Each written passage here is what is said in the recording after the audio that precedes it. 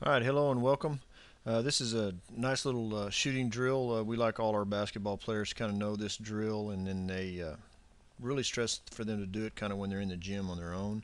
We call it 1 minute elbow shooting. Real straightforward. Elbow takes an elbow shot and then sprints to the sideline, comes back to the elbow, gets the pass, takes the shot, sprints to the opposite elbow, and then sprints back again.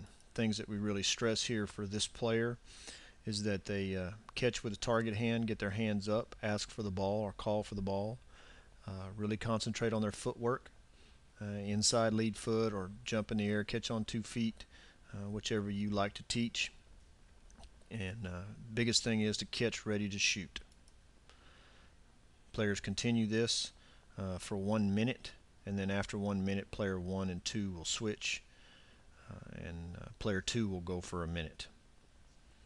Just a nice, quick, easy fundamental shooting drill. We call it 1 minute elbow shooting.